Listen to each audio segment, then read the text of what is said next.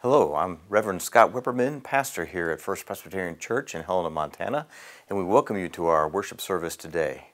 I'd like you to know that regardless of who you are or where you are in your journey of faith, you're welcome here at First Presbyterian Church.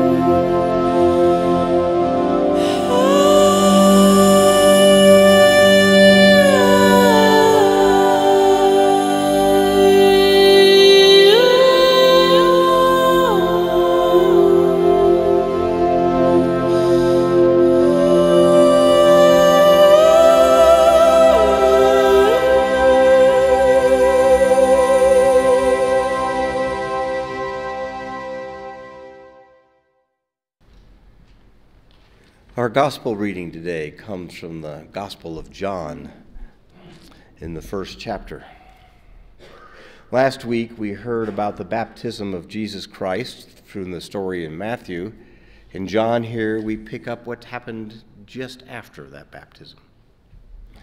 The next day John saw Jesus coming toward him and said, "Look, the Lamb of God, who takes away the sin of the world. This is the one I meant when I said, 'A man who comes after me has surpassed me because he was before me.' I myself did not know him, but the reason I came baptizing with water was that he might be revealed to Israel." Then John gave this testimony, "I saw the Spirit come down from heaven as a dove and remain on him. And I myself did not know him. But the one who sent me to baptize with water told me, 'The man on whom you see the Spirit come down and remain is the one who will baptize with the Holy Spirit.' I have seen and I testify that this is God's chosen one."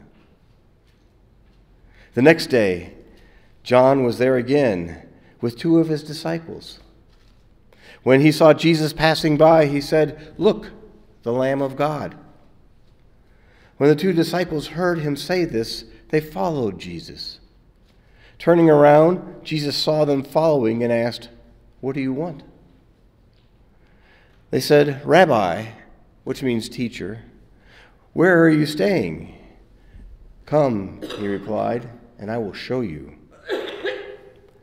So they went and saw where he was staying, and they spent that day with him. It was about 4 p.m. Andrew, Simon Peter's brother, was one of the two who heard what John had said and who followed Jesus. The first thing Andrew did was to find his brother Simon and tell him, "We have found the Messiah," that is, the Christ. And he brought him to Jesus. Jesus looked at him and said, "You are Simon, son of John. You will be called Cephas," which, when translated, is Peter. The word of the Lord.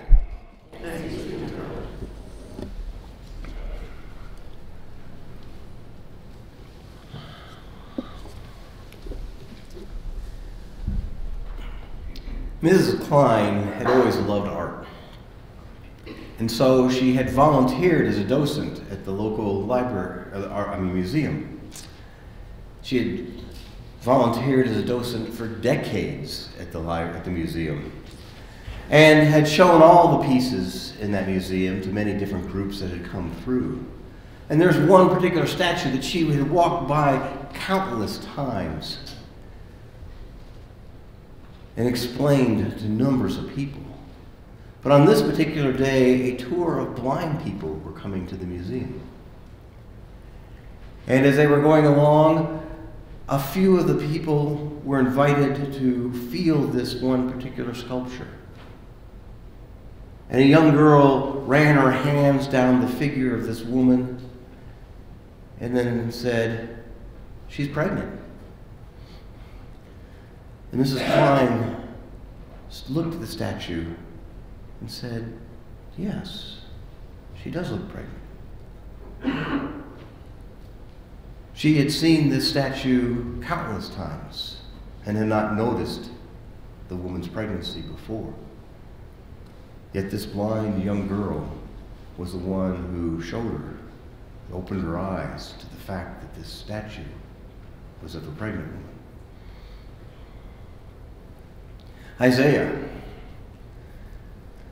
The book of Isaiah has two halves to it. The first half is called the judgment half. It is Isaiah speaking to the Israelites in Jerusalem while they are still in Jerusalem before their fall to Babylon and the exile. And he is speaking words of judgment to them, that they are not doing right according to God. And the second half of Isaiah is called comfort, because the people are now in exile, and Isaiah is speaking words of comfort to these people who are in exile.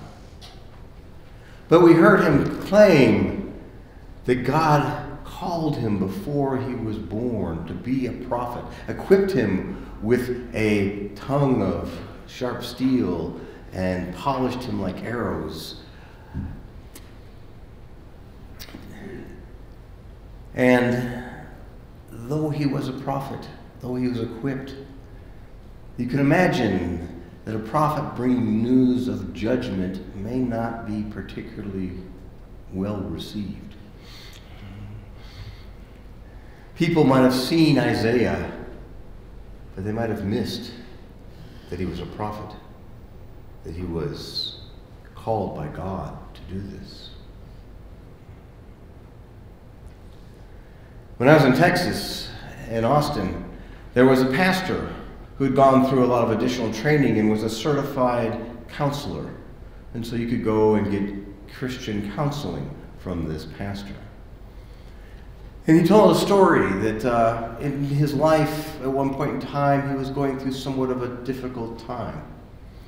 There was crossroads that he needed to make choices as to which ways to go, and these weren't easy choices. So to help decide, he went off to New Mexico and went out hiking into the wilderness, thinking about these paths, which path he might follow, what he should do. And he found this precipice and sat down on the edge of it, overlooking this great vista. And he was contemplating there for a while, and suddenly he noticed he wasn't alone. There was an older, middle-aged Indian woman that was there with him. And while this might be unusual in some parts of the country, in New Mexico, like here in Montana, running across an Indian person would not be unexpected.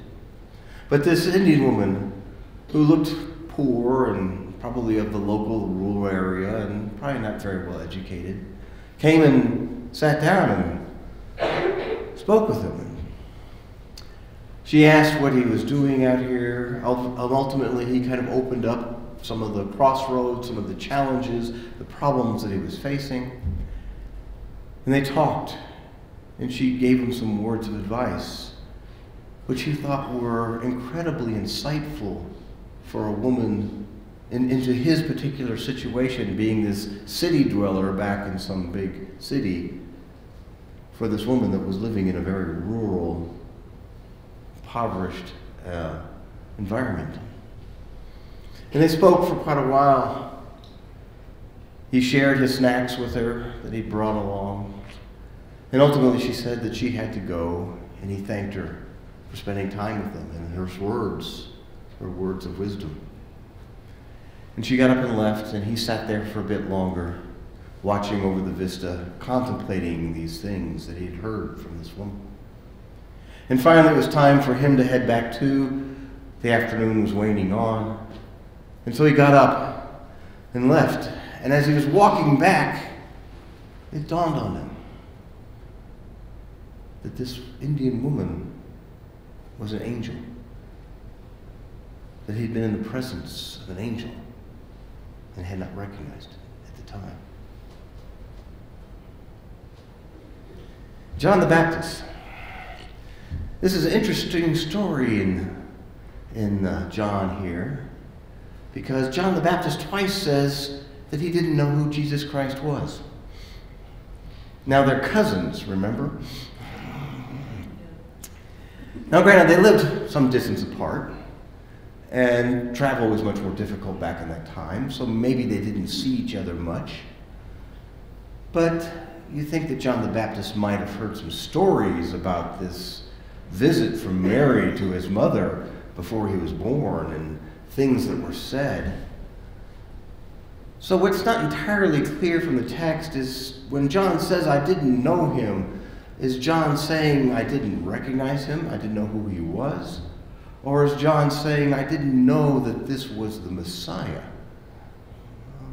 We're not entirely clear which of those. But John then does see who's in front of him when he's baptizing Jesus in the river. Jesus is just another person, but then he sees the dove coming down upon him and remembers that this is the sign God spoke of the one who will be the Messiah. And so his eyes were opened.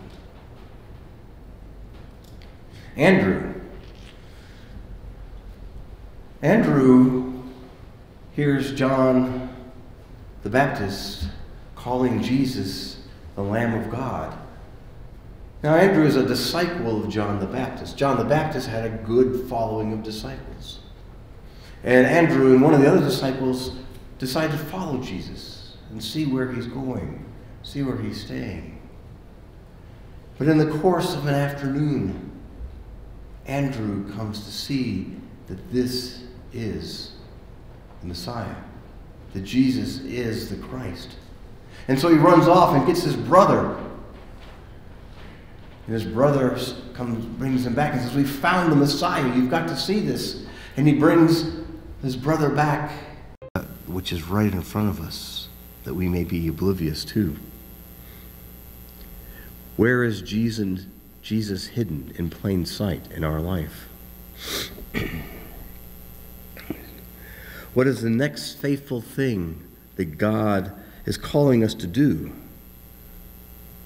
Is it something that makes logical sense? Possibly. Or is it something that seems futile or appears to defy logic? Will we follow? So email me. Call me. Let's go out and have coffee. And tell me how this process of learning to discern what that in front of you is going. How are you working on being able to see the things that we should be able to see but are blocked by our assumptions and perceptions? Share with me then, when you've gotten better at this, what are those things that you've seen that are right in front of you? The one that might have been there all along that you never saw. Tell me about it. do that?